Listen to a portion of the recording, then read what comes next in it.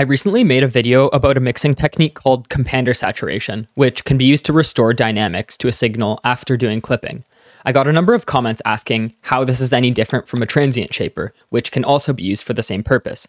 They're both ways to take a squared off, clipped signal and make them dynamic. But in this short video, I want to show you how they're not the same thing and how compander saturation is arguably better. I'll leave a link to the original video in the description for anyone who isn't yet familiar with the technique. It's only 6 minutes long, so go watch it then come back. Here's a sample I made which will clearly show the difference between compander saturation and transient shaping. It also might help you understand what transient shaping is. So we have some rise and fall swells, we have percussive sounds, and we also have some reverse versions of that sound, which make a reverse swell. If I run the sample through a chain that simply clips it using a G-clip, let's see what it looks like through an oscilloscope.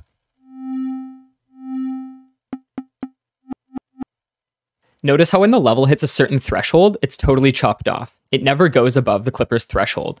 This is the normal behavior of a clipper, as well as most forms of saturation and distortion. Now let's put it through the next chain, which has a clipper with the exact same settings, but it also has a transient shaper at the end. I'm using the kilohertz transient shaper to do this. Watch how the transient shaper reacts to the percussive transient moments.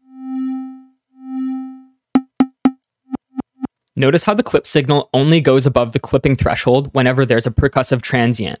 Transient shapers don't actually restore a sound's original volume envelope from before it was distorted. It actually has no idea what the original volume envelope was, since that gets lost during the clipping stage, but it uses some trickery to detect when a transient has occurred in the sound, which is typically when there's an abrupt, significant change in level. Then it momentarily increases the gain according to the envelope that you set.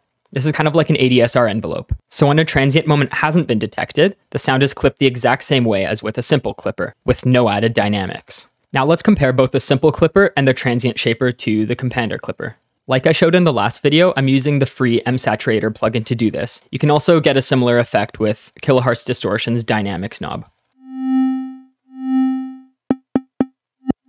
So you can see that this is the best of both worlds, maybe the best of three worlds. You get heavy distortion at 100% mix. The clipper ceiling no longer exists, like in the G-clipper transient shaping example. And the signal's amplitude envelope essentially perfectly matches the dry signal. So assuming that you already like your sound's volume envelope, but you want to add distortion to change the tone and add harmonics, then a compander is a great tool for the job because it distorts while keeping the original volume envelope.